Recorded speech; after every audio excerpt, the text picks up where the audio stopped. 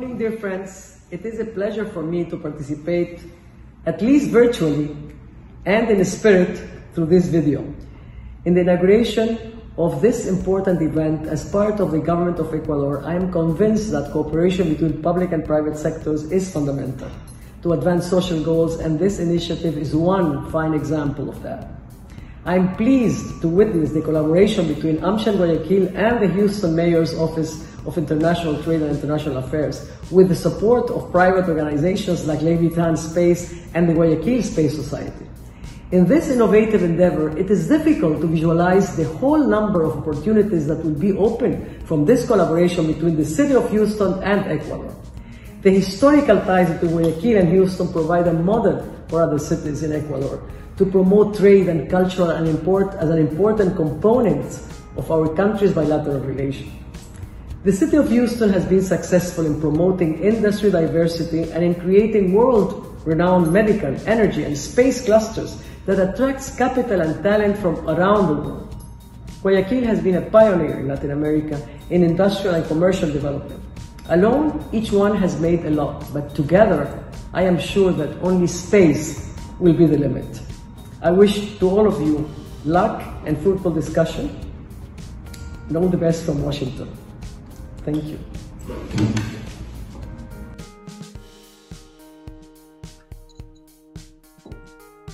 Ok, creo que estamos listos para arrancar. De nuevo, muy bienvenidos.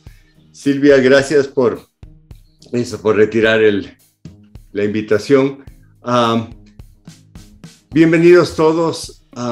El día de hoy para nosotros es tremendamente importante tener un nuevo evento que coordinamos con Robert. Robert Ayón es un gran amigo de la Cámara y con quien hemos hecho ya varias de estas reuniones.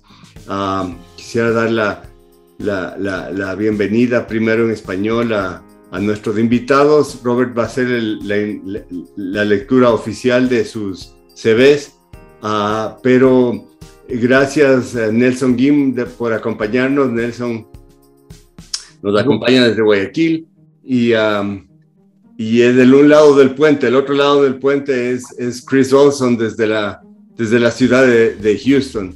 Y vamos a tener una conversación muy interesante. No quería robarles sino 2 minutos para hacer esta pequeña introducción, dar la bienvenida y luego arrancamos con el programa el día de hoy. Para AmCham siempre es importante la presencia de ustedes. Agradecemos mucho que estén con nosotros y siempre vamos a estar proveyendo lo que ustedes requieran para poder hacer mejor las cosas y que el comercio entre nuestros países crezca. Welcome, everybody. Thank you for being today with us. I want to welcome both Nelson Guim and Chris Olson, the two sides of the bridge, Guayaquil and Houston as sister cities. But what we're talking about is how Ecuador can increase trade with the city of Houston.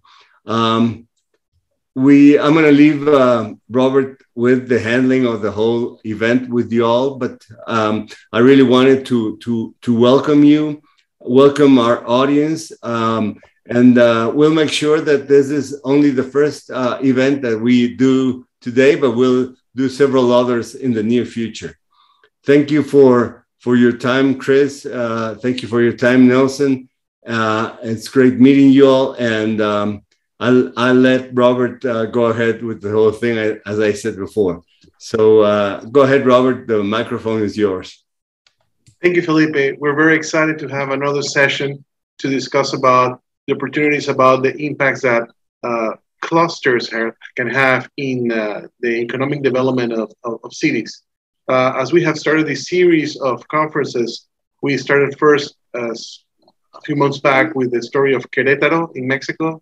Then we started seeing the case of Arizona. Then a month ago, we saw the case of the space clusters around the United States. And now we're going to be talking about Houston and the success story that it is about how it has handled different types of industries and converted them into very, very powerful clusters that has allowed the economy of the city to thrive. And we have two very exciting guests today. The first one is Nelson Gim, and Nelson, in this case, is the president of the Guayaquil's Downtown Civic Committee. He's an entrepreneur. He's also the ex-vice minister of Trade and Industrial Production of Ecuador. And he was part of the regional delegation where Guayaquil and Houston signed the Sister City program 34 years ago.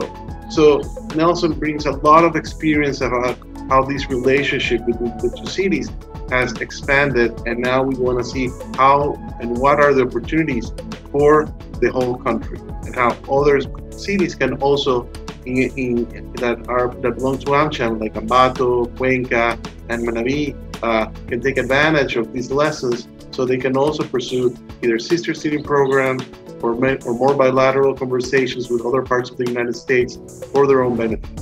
And our other guest is Chris Olson.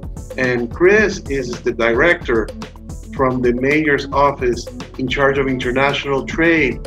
And we're really excited to have him here. He's a good friend of Guayaquil, and he's very excited about the opportunities for Ecuador. And now we're going to be having these extended conversations about what has happened in Houston and what are they doing now? How are they thriving? How are they adapting to the changes in technology? And what new challenges are out there? And what can we learn in Ecuador? Because in Ecuador, we're talking right now about developing 20 different clusters based around different industries that are poised for export. So this level of conversation is really important, so we can leverage our resources correctly. We can correctly position our political capital, but where we can have the highest impact for us to continue our path for growth. And with that, I would like to welcome Nelson Gim, and then we'll turn it over to Chris. Nelson, you're welcome. We're excited that you're here. Please feel free to share with us your thoughts about this event. Thank you. Bueno, primeramente un saludo a todos nuestros participantes en este webinar, que es el idioma en la que está previsto que lo realicemos. Robert, nada más una pregunta. Estamos, ¿sí se me ve y escucha bien? Muy bien, Nelson. Perfecto. Greetings to the organizers of this webinar, which is Clusters as Strategy for Development, Houston as a Successful Case, especially to Robert Aylon, Felipe Espinosa, and to the other speaker, Mr. Christopher Olson, and to all the participants. Houston and Guayaquil are sister cities since 1987, being Guayaquil the only city of South America on Houston's 18 sister cities network worldwide, thanks to the initiative of the mayors and active citizens of both communities, who recognize the important similarities and opportunities of collaboration with the concept of people-to-people diplomacy, trust and understanding through commercial, cultural, educational, and humanitarian exchanges and interactions. I had the opportunity, as Robert mentioned, to be part of the delegation that flew to Houston in a Continental Airlines flight to formalize this relationship, which is now 34 years old. And it's a good time to reinvigorate it after the disastrous effects of the pandemic are subsiding and giving way in most countries to pre-pandemic normality and improvement of the world's economy. So, for Guayaquil, having in Houston a sister city is having a friend and an ally in the objective of thorough reactivation. And we hope Houston sees Guayaquil in the same way. My regards to the members of the Houston-Guayaquil Sister City Association, whose initiatives and efforts are key to keeping the links alive. Guayaquil is a vibrant city, the most important port of Ecuador, with a very active business sector, ready to engage with customers, suppliers, investors, and partners worldwide. We have a new president whose government is pro-business and as a general policy wants to have more of the world in Ecuador and more of Ecuador in the world, certainly in the USA. So we also have a favorable general political situation. We invite all participants to visit Guayaquil and all the other wonderful cities and regions our country have. Having said that, in regard to clustering, which, let's remember, is the coordinated effort to vertically and or horizontally integrate firms in related areas or lines of business to concentrate them geographically. In my experience as member of the board of the Chamber of Commerce of Guayaquil, a private sector, of the Aviation Board of Ecuador, and as Vice Minister of Trade and of International Production, I am absolutely convinced that clusters are an excellent way of improving a city or region productivity and competitiveness. And Houston is a successful example that we in Guayaquil would like to follow. The World International Property Organization, WIPO, produces an annual list of the top 100 science and technology clusters, which includes cities as well as regions. And in its 2020 ranking, lists the Tokyo-Yokohama region in the first place, and Houston in an excellent 16th place worldwide. So when we talk about Houston as a successful cluster case, it's not a subjective opinion, but an internationally recognized fact. Sadly, no Latin American city or region is in this top 100 ranking, but this gives us motivation to make Guayaquil part of this list of successful science and technology clusters. Clusters are not only a tool for economic development, but also, and very importantly, a way to create innovation, wealth, and to raise the quality of life of people. That should always be present as a goal in any public project. Clusters are also an excellent way of public and private collaboration and synergy. As an example, in early 1997, the city of Houston, through its Office of Planning and Development, with a federal grant from the U.S. Economic Development Administration and the technical assistance of the University of Texas at Austin, achieved the redevelopment of a city-owned building into a centrally located business incubator, in base of which a leadership team was formed that included the Greater Houston Partnership and the Johnson Space Center at NASA. And talking about NASA and space exploration, I want to use this opportunity to congratulate Robert Aylon, president of the Guayaquil Space Society, for his focused and perseverant efforts to have our city and country get actively involved in the space agenda. And we hope that we can develop concrete institutional and business links in this specific area with our sister city of Houston. I won't expand on this, as we will have Christopher Olson, Director of the Major's Office of Trade and International Affairs, get into detail about Houston's cluster, like the information technology cluster that came of age in the 1990s and the ones that follow. Thank you very much for your attention. Thank you, Nelson. Those are some kind words, and really excited to hear about your comments.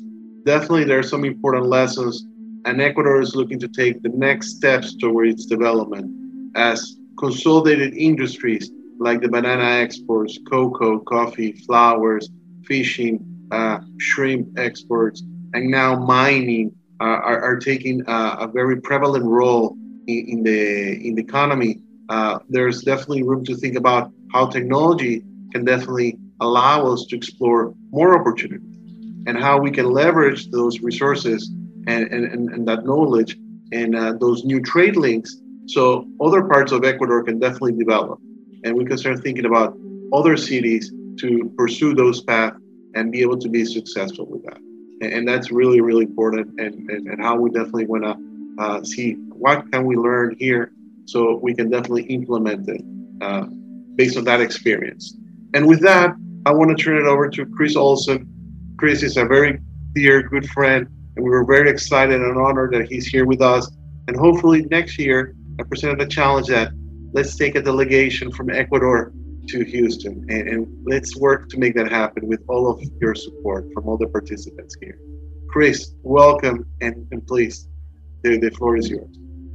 Thank you very much, Robert, and Nelson. Pleasure to meet you, and thank you for your comments and the experience that you bring, not only from the broad perspective throughout the country of Ecuador, but also your very, very personal relationship and the building it between Houston and Ecuador, and specifically Guayaquil. We definitely value that.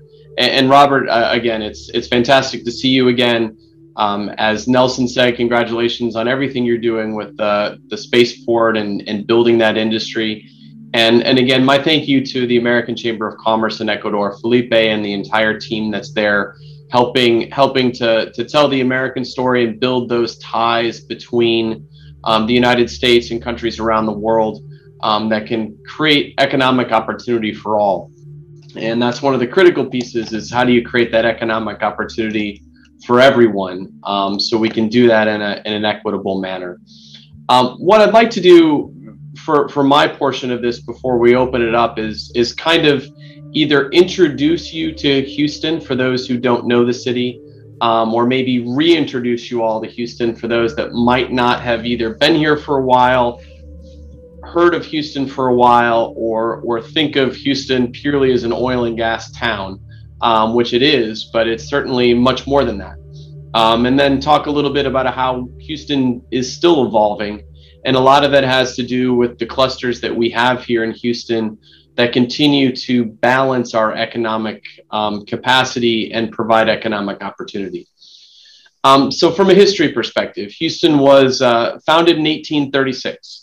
It was a tiny little town in Texas, and a couple of brothers from New York City saw Houston's opportunity as an import and export center that would connect the rich and largely agriculture center of the United States, and really the center of Texas, to markets all around the world.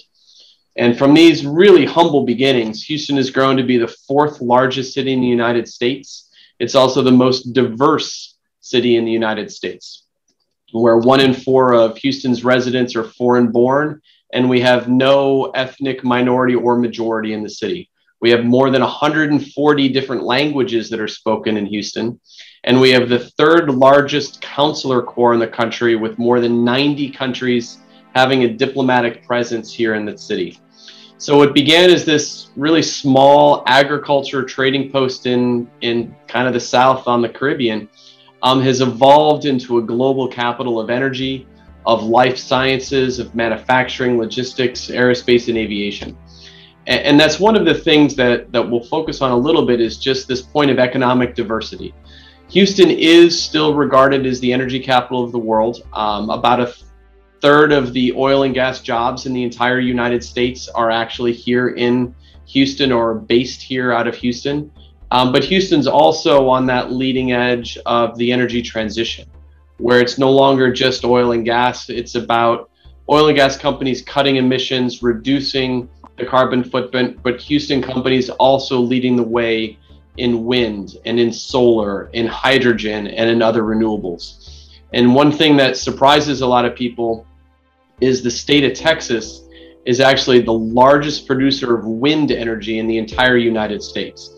It's not just the oil fields out in West Texas that are creating the most oil from anywhere in the United States, but it's also creating the most wind power from anywhere in the United States.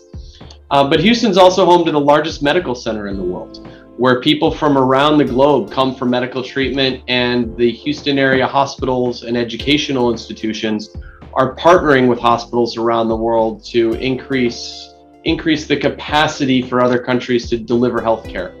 We're also a growing center for life science and technical and medical innovation. And as most know, Houston's the center for manned spaceflight. And the first word ever spoken from any other celestial body than Earth was the word Houston when we landed on the moon. The NASA Johnson Space Center is the home of all the space flight, and Houston recently became really the only urban commercial spaceport in the country. We're growing and developing an innovation sector and a digital hub where companies like Microsoft, Google, Amazon, Verizon, and others have a growing presence. And of course, anchoring Houston, as was mentioned earlier, is the Port of Houston, which is the nation's largest port for foreign tonnage. And they're in the process of widening and deepening that channel to be able to increase our capacity to take imports and exports, both cargo that is in the terms of oil and gas, which has been traditional, but also our containerized cargo. But one of the key elements is that Houston's not just kind of sitting on these existing industries, but we're really trying to move them all forward. The Financial Times recently noted that Houston is the #3 city of the future for foreign direct investment. And that's a ranking that's not just based on our business capacity, but also on our quality of life, our education, the affordability, and for just how far an invested dollar can go. For the topic of the day, though, being clusters, Houston does have a collection of sectors that have helped fuel our economic growth. We usually look, when we're looking to talk about what sectors we're attracting and what sectors are important for Houston, we of course have our energy sector, but we're also looking to advanced manufacturing, logistics, healthcare, and high technology. Of these, really a lot of them were built and created with very purposeful clusters to create a density of that economic opportunity that was based not necessarily on competition amongst them, but with the understanding that by having a number of common companies in the same industry together, they could increase more talent, or they could entice more talent to come to the companies. They could create more opportunity, and they together could build a sector. I'll talk about really 4 of them. 3 that are a little bit more historic, and 1 that is what we are trying to do today. And that's the energy sector, the space sector, healthcare, and what we have as a growing innovation sector. Within the energy sector, Houston was an agriculture city, really founded a lot around the cotton trade coming out of Central Texas. But a lot of that changed in 1901 with the discovery of oil in Spindletop. And with what was the largest gusher at the time, where oil was flying 150 feet into the air, something unseen and unheard of around the world when it came to energy, kind of anchored this region into what was to become the energy revolution with oil and gas. It was about halfway between Beaumont and Houston, but Houston was successful in attracting at first the company that became Texaco, and then on top of that, other companies that would become the Chevrons and would become the Exxons to start setting up shop in Houston to drive the growth of the energy sector.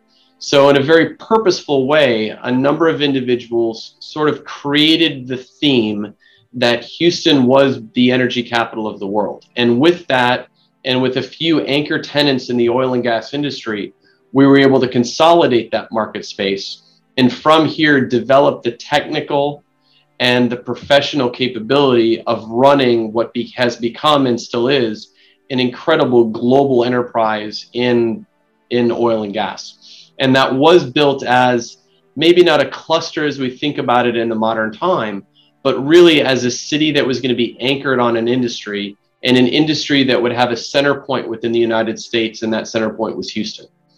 Within the space sector, when President Kennedy issued his requirement to put a man on the moon by the end of the decade, and there was the scramble to see what we could do, there was a number of sites that were being looked at. Of course, what became the Kennedy Space Center in Florida was already a location that was popular with the military and was part of what was becoming a space program.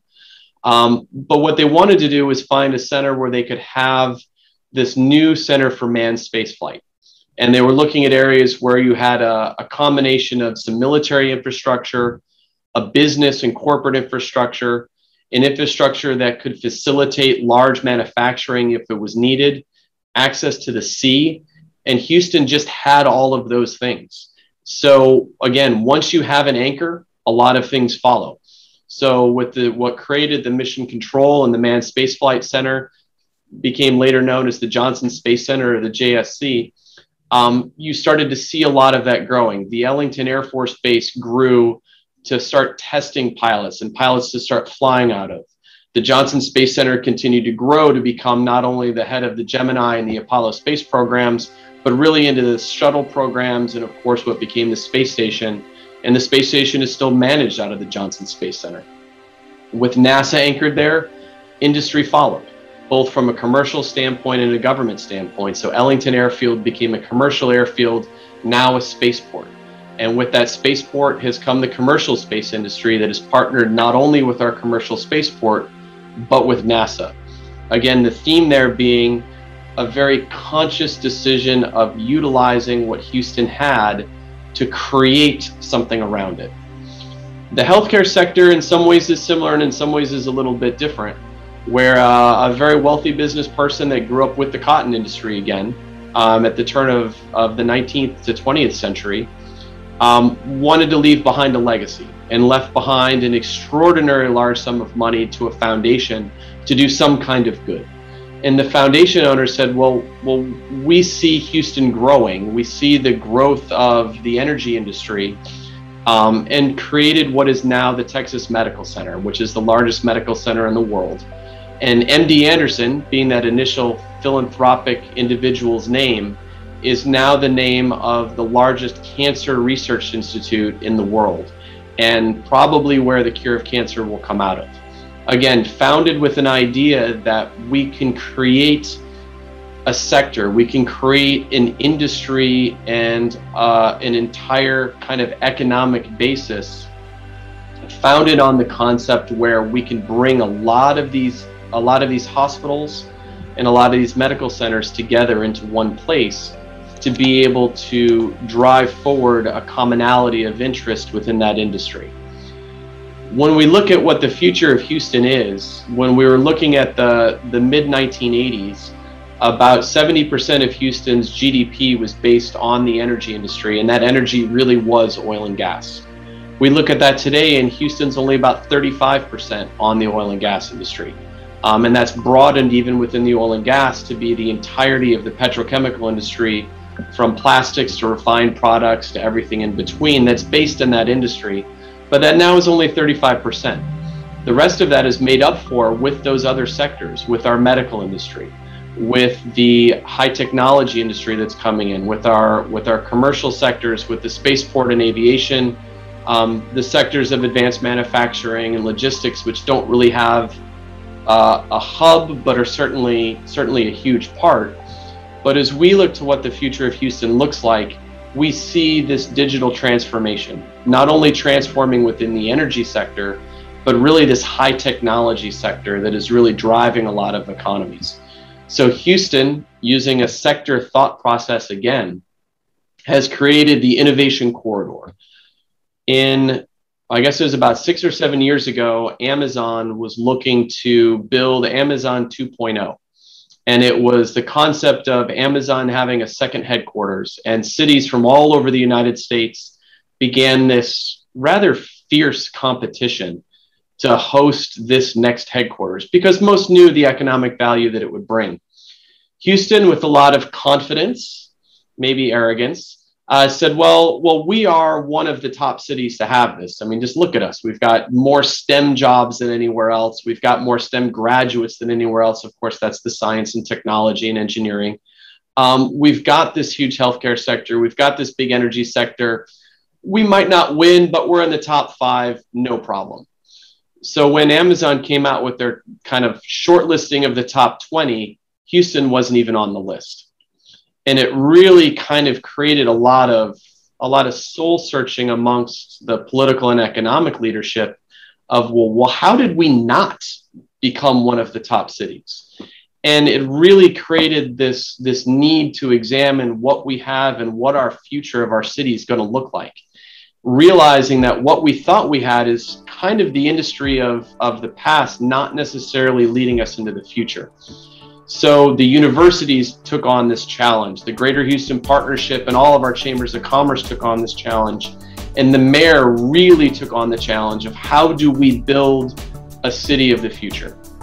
That's not necessarily talking just smart cities. That's not talking a lot of the phrases, but it's how do we build that whole thing? And one of the ideas was creating an innovation sector where we could build an environment that is going to attract startups. It's going to re-attract high technology companies, and it's going to attract the money that is needed to fund that. From that purpose, we've created a facility that's called the ION. It is a huge incubation facility for new companies that is part of the Rice Management Company, affiliated with Rice University, but also in partnership with the University of Texas, Texas A&M, the University of Houston, and all of the academic institutions. Done in partnership with our major industry partners, being Microsoft, Verizon, Chevron, and many others. And part of what is an ecosystem of innovation that has already attracted a lot of these large accelerators from California and Silicon Valley, from Boston, from other parts of the United States to build this new cluster of innovation in Houston that we are hoping and looking forward to being that next generation of economic growth for Houston. And we're starting to see success from it. Hewlett-Packard just relocated from California to Houston. Microsoft, Verizon, Amazon, and Google have all greatly expanded their footprints in Houston. We're starting to get more venture capital coming into Houston. We're getting more startups coming into Houston. And so it's an example of creating a cluster in some ways from nothing, but really taking the innovation that sat within the medical center, that sat within NASA, that sat within these large oil and gas companies, taking it outside of those companies into a new innovation sector district, and then building some capacity for them to have a home. And from that, you know, putting a lot of political will behind it, getting our economic partners in the city behind it, and then seeing how that can be driven forward. Is that going to work for everyone? Probably not. But it's a model that even I was rather skeptical on, but certainly we put the entire force of the city of Houston behind it, and it's really starting to show some real success. So I think that as we, in the theme for the day being those clusters, all of them have sort of had an anchor, and they've had not only an industry anchor that made sense for our environment, but also had a couple of anchor companies that were a key and critical part of how we got started. Be that the Texas Oil Company, Texaco, for our oil and gas. Be that MD Anderson and a couple of major hospitals that started and founded the Texas Medical Center. Be that NASA deciding to put the home of manned spaceflight here in Houston, that then generated the entire ecosystem around it. Or building the ION and a couple of these other major incubation facilities that is going to be the anchor for our high-tech sector here in Houston. So Robert, with that, I'll close kind of my formal comments. I open it to you for anything you might want to raise, and then certainly bring in whatever questions people may have, both for Nelson and myself. But thank you again for the time. Thank you to the Chamber of Commerce for holding this event, Robert for moderating and hosting us as well, and Nelson for being able to join you for this. Thank you, Chris. That was some wonderful words from you, trying to understand more about what's happening in Houston. And I definitely would like to start asking questions to both you and Nelson. So let me start with Nelson first. Nelson, when you first went to Houston 34 years ago to sign the Sister Cities program, how different do you view it now from all the things that Chris is saying? Is that the same city that you visited, or how surprised are you from listening to this right now? Well, Robert, I think things have improved definitely in Houston from what Chris is describing us.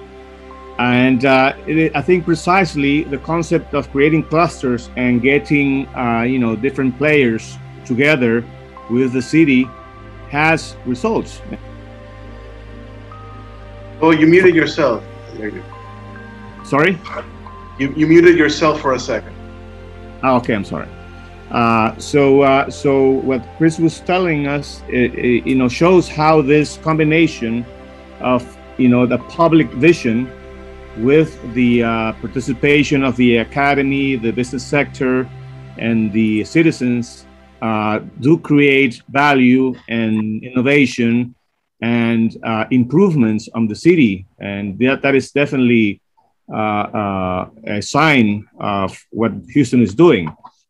Just to mention an example, I've been to the MD Anderson hospital years ago, because it is a very well-renowned medical center for cancer treatment, and many Ecuadorians go there.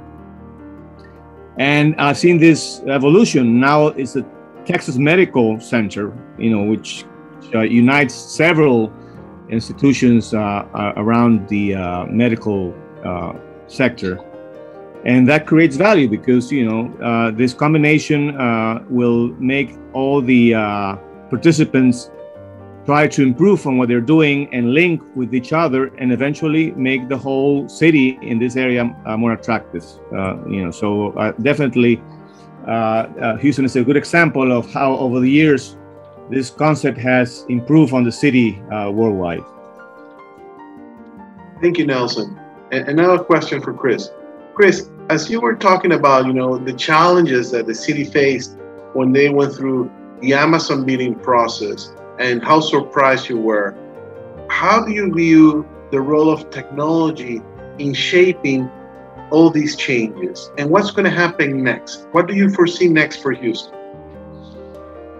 Well, it's a great question. And I think that in a lot of respects, technology, even over the last 2 years, we've seen a different definition of technology and technology adaptation.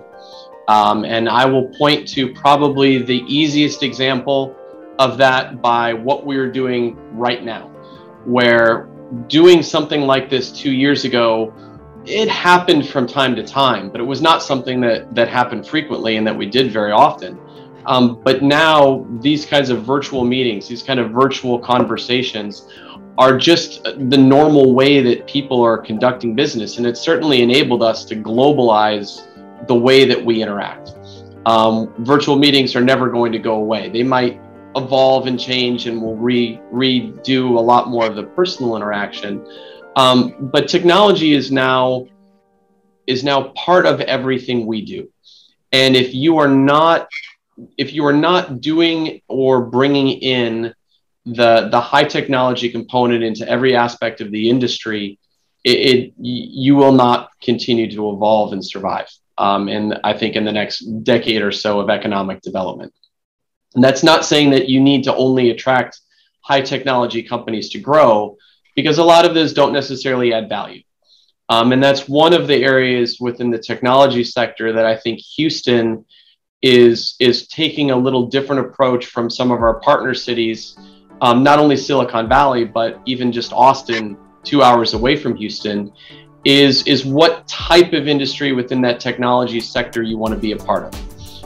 And as we look at innovation, as we look at kind of not just iterative technology, but how do we really look to sort of change the way we do things? The way Houston's looking at it is Houston is going to be a technology hub for technology that also feeds into the industries that are in Houston. So that's technology that's going to feed into the aerospace industry or the energy sector or into our medical sector, building our life science industry. But also some of the, I'd say the more maybe non-tangible with just software as a service technology that really you can develop anywhere, but you need to have a certain gravity of that going on to be able to service it. So whereas I think parts of the country, you're seeing a little bit of specialization in some of the high technology that's being developed there. I think of artificial intelligence, I think more of Austin now. If I think of a lot of commercial or kind of consumer type things, I think a little more of Silicon Valley. When I think of more industry technology advancement, I'm thinking more about Houston now. And so it's a lot of that evolution of technology, of how it fits within the sectors that are already there, creating something whole cloth to sort of, as I've heard, you don't want to try to replace Silicon Valley or replicate Silicon Valley. That's a great solution. And as someone said, Houston, the new Silicon Valley, we like the Silicon Bayou, just because the Bayou City aspect. But I think you can take the great aspects from Silicon Valley and then create your own version of that to really put the stamp that's going to impact the city more than just trying to become another technology center. Sure, that's great, but how does that really fit within your overall economic development and help the entirety of a city move forward with all of the industries that are already incumbent there? Thank you, Chris. That's a very important response, definitely understanding the role that each sector has to play and how you definitely can be a leader on that. And when we talk about technology, we talk about business, we talk about growth, but one important factor not to forget is about the people. And sometimes these processes can be very disruptive, where people have to adapt to new technologies, new knowledge, new challenges, changes of career. And this is a question that I'm going to ask both of you. How do you foresee, Nelson and Chris, the best way to help people to transition in these important stages? So as we move toward clusters that are highly technological, new economies that are being developed, what are your thoughts about that? What can we do to help guide them through the process effectively? We can start with Nelson, and then we can start with Chris. Yes. First of all, I think the pandemic has shown us that we have, enormous capabilities to adapt to new situations, and certainly to use technology to maintain our activities. This is an example of how we're using technology in a way that was not used before the pandemic, not at least in this, levels. So I think we need to kind of use this experience to start actively looking to get more involved into technology and into the use of technology for everyday life and for progress of our cities and regions and countries. So I think that we should make an effort with all the society. And in this respect, citizens need to be proactive in telling their local governments and national governments to get involved into this. As we the ones that have served in the public sector know that citizens' input is very important on the political agenda. And as long as people request, demand, propose, suggest the public sector with enough force, they will listen and will try to accommodate these aspirations of the citizens.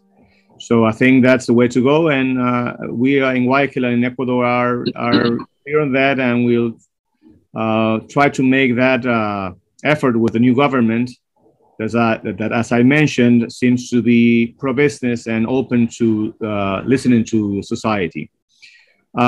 Before I pass to Chris, I would like to ask him to share with the audience how the Amazon search finally concluded. What city was eventually the one that got the project? Thank you, Nelson. And Robert, you're absolutely right. That's probably one of the most critical questions facing, especially facing, the elected leaders, is how do you help provide for economic transition and for what we sometimes can consider a new economy. As much as the pandemic highlighted our embracing of technology, it also highlighted a lot of respects the divide that exists between those that have access to the technology, have the education to be able to use the technology, and the availability of the technology to those that don't. Education was the most striking example when children were not able to go to school, and that digital divide really became apparent. I think the good part about it is it highlighted a major challenge and is forcing us to look in how we do that. There was already a lot of initiatives, but not nearly enough, directed at reskilling, at attempting to and working to educate people for those jobs of the future. retrain people to adapt to jobs that maybe are disappearing because of the evolution of the economy and the evolution of industry. I would love to say we found the answer to that. I think, like all urban environments, we have much further to go. And a lot of that starts from the educational standpoint, not only in the secondary education, but the post-secondary, and in our trade schools and in the universities we have. The way that we are training students for the jobs of not only tomorrow, but the jobs of today, frankly, is something that I know our leaders are examining. I know people are looking closely at, and I think is really going to define those that succeed and those that don't. I think Houston's going the right way. I think we're positioning ourselves well to continue to grow and develop. But that is the hardest part of, I think, the entire economic development and economic transition toward a more technology-based economy. Within the Amazon context, it was kind of funny because that massive, giant, huge thing never really evolved the way people wanted it to. They had picked New York and part of New York, but then New York didn't really want it anymore. And then they put another kind of 2.0 in Washington, D.C., or just outside in Crystal City in Virginia, that is bringing a lot of people in. But it never really quite evolved into the giant 2.0 that people thought it would. And what we joke, the beauty contest that the Amazon bid became, kind of never fully materialized in the outcomes of it. And not only that, but Houston's seen a huge increase in the Amazon presence in Houston, while still receiving all of the benefits of our learning from not getting the giant, or not winning the giant contest. So in some ways, it's become a win-win for us. Thank you, Chris. And we start thinking about how clusters work and the synergy that needs to happen between the government, private industry, and academia. How does it work in Houston? Who leads? Or is it something that is common agreement where everybody works together? Because sometimes we think that government has to, top-down approach, be able to push it forward, order things, and carry the right policy, and then the private sector follows. How does it work in Houston? Well, I think I think I'm going to echo what you had said, actually. If we look both historically and currently, with the development of the energy sector, that was a pure commercial development where oil was found, companies decided where they wanted to be, and they made it happen. With the medical cluster, it started with some philanthropic work, but then was an initiative both that was private and public, because a lot of the hospitals there are the University of Texas Medical Center. It's a lot of partnerships that evolve there. And frankly, you have to have a concept of collaborative competition, where in order to get 19 hospital systems that are all kind of competing for patients, to be able to sit together in what really is a massive city in the 8th largest business district in the entire United States, with more than 100,000 employees, to work together is a challenge, but one I think that's unique in that environment. If we look at the space sector, of course, that was a government-led initiative and a top-down. This is where we're putting it, and industry kind of followed. But the newest one with our innovation sector, I think, speaks to what Nelson was saying, is sometimes it takes maybe political vision and political will to want to make it happen, but needing to do so in collaboration with all of the other partners. Because we would not be able to build the innovation sector we are if it weren't kind of the vision of Mayor Turner, with the collaboration of the university systems that are here in partnership with private industry to create what is going to be the next big economic center for the city. That's wonderful, Chris. Go ahead, Nelson. Comment on Chris, what Chris said, in the sense that that is something the business sector is permanently proposing our local and national authorities. It's a combination between obviously a political vision with the universities involved and the business sector in you know, a collaboration together, because otherwise projects tend not to, you know, get into results that are what initially was the aspiration of those involved in the project. So that's why Houston is an example we want to follow, because it has gotten the results that we see now. And I do think that that's probably the most important takeaway I've had. Now, I've only been here for 3 years in this position, so I'm still learning on a daily basis. But one of the things that is most encouraging about kind of the way that Houston's working on it is exactly that private-public partnership, where yes, there's always going to be the business-government tension, but with what we see, a lot of the development is this partnership between all of the different organizations that are part of it. And whether it's vision from government or vision from industry, getting buy-in from all of the stakeholders to be able to have a commonality of vision and a commonality of purpose. So that way you have the tools of government working in cooperation with the tools of business, together with what is going to bring economic opportunity to the people, seems to be where the success lies.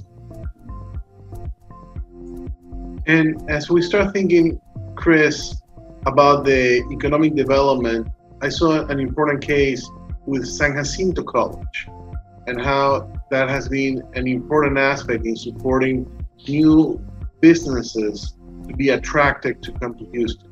Because that's, I guess that's one of the main things that as companies are looking to relocate, they're asked about the workforce development and training plans. How does that work, and what role does a municipality plays with that? Well, I think it shows a little bit the importance of the diversity of your education, where we can have, and Houston has been fortunate, and San Jacinto has been one of those fantastic schools that is helping on the reskilling, is helping on professional skills development to make sure the workforce that we have here can meet the needs of the current industry requirements. So we have the range of, you know, Rice University, which truly is a research institution, and then including the community college systems, including the workforce development institutions that are here, and a little bit of everything in between. And a lot of that came to corporate recognition of what was needed. Some of that came from incentives from a government. Some of that came from just the educational imperative that was here, or the recognition by the schools of they needed to meet a growing demand. But I do think it's another case of a certain understanding and partnership between the business community, the political community, and the education community, of how do we make sure we have the tools and the workforce ready to move forward together, and not that the schools are just going to do what they want to do, business does what they want, and government is either directing too much or not a part of that conversation. When you've brought the three together, you can really have some more results. Thank you, Chris. Nelson, a question for you. As your experience has to deal also a lot with aviation, and you've seen so many changes in this case in the model of transportation. What aspects do you see for Ecuador in this case to benefit in this high level of transportation? What are your expectations that Ecuador can come closer to other communities through aviation in your opinion? Well, in these years, there was this disjunctive between like the country having its own airline and protecting it, and the consumers' interest in having more options and better prices and more destinies. So this situation has eventually ended with more of an open skies system in our country and in many countries, in which operators are invited to participate in order for customers to be able to have more links to the world. So in the case of Ecuador, basically, I think that is the current view of most citizens, to have the options that will allow us to fly, quicker, at a better price, to more destinies. And the state is not a good administrator. In Ecuador, the government is about to sell what's left of the national company because of this, because they are not able to operate as a private enterprise. And also, when it's public, we, the citizens, pay for the losses the company have. And when it's private, was the business sector, the shareholders pay for that bill when they lose money. So I think we should get into the agenda of getting good operators to our country. I see the project of getting involved into space aviation very interesting, because that would be a good opportunity to get involved into an agenda we're not right now participating in an active way. And that's why I think the efforts of Guayaquil Space Society and other institutions are very important, because this will generate eventually this kind of alliance that will give our country a new perspective. In this case, all the technology involved, all the research involved in space aviation. And that is part of the recipe that Chris was telling us about, because in many of the countries, in Ecuador, I have to say it's also the case, what has been happening is what Chris was saying, universities, educational system go its own way. The public sector has an agenda that's not usually too well synchronized with the business and other sectors. And business also, sometimes lacks a bit more vision to get involved into projects that might not be immediately profitable, but on the long term, with enough efforts with other players, with other stakeholders, do have results, as we see in Houston. Thank you, Nelson. That's great. And Chris, do you have any questions, anything that you would like to know, or maybe ask Nelson or myself as we're nearing the end of the event? So my only question for you both would be, and Robert, I know your engagement within the space sector, but from within Ecuador's standpoint, both Quito, Guayaquil, and as a country, are there certain areas or sectors that you all think will have the best chance for success, or that you are looking to focus on growing over the next 5 to 10 years? In my opinion, what I definitely foresee is how space technology, in this case, can definitely be an instrumental part of improving the competitiveness of local industries. How we can use Earth observation to better monitor agriculture, protecting the environment, helping us with illegal fishing, with mining. So that's a great place for us to start, where we can definitely have a big impact on local industries to solve local problems that definitely require technology for them to be solved in a successful way. So that's a great place to start.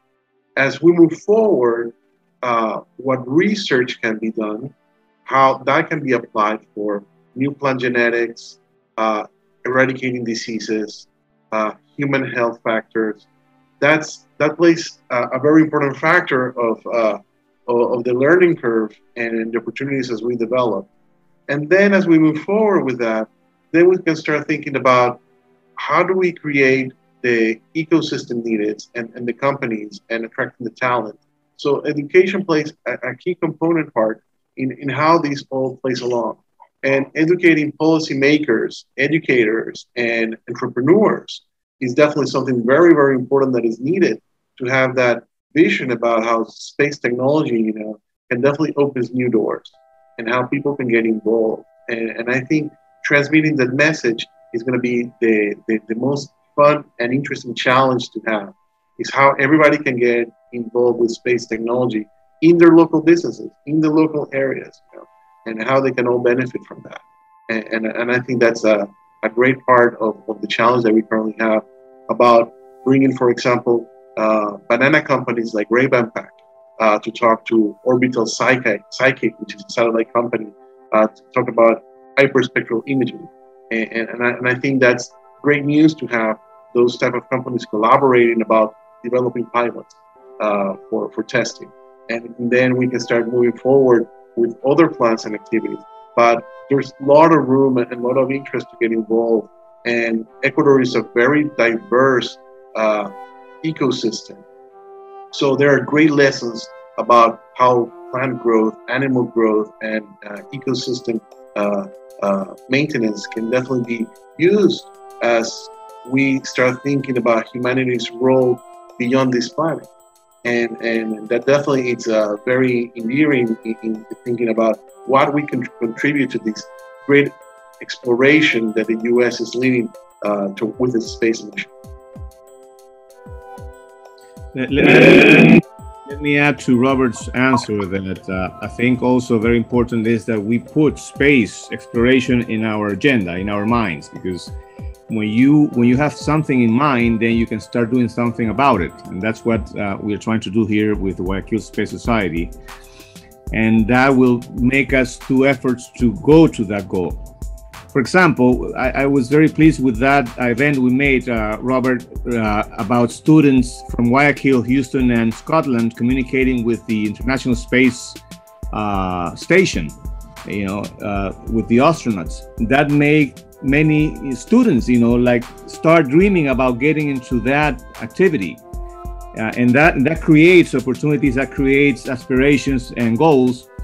And I think that's also very important in a society, because every city has their own day-to-day problems, and we tend to concentrate on those immediate problems, but we need to see further away. And what better way to look that into space for new opportunities. So I hope we answered your question with that, Chris. and with that, we're coming to a close, and we're very grateful for all your participation, grateful from AmCham Quito to provide their house to us. And we hope that these great lessons can definitely be applied to all the cities in Ecuador, so they can start thinking about how they can get involved and what role they can play. And thank you, Nelson. Thank you, Chris, for coming together today. We definitely hope to have a delegation from Ecuador visit Houston, and hopefully with the leadership of Felipe Espinosa, the AmCham executive director, we can make that happen. So thank you again. Hope to see you soon. Sure, my pleasure. Thank you, everyone. Take care.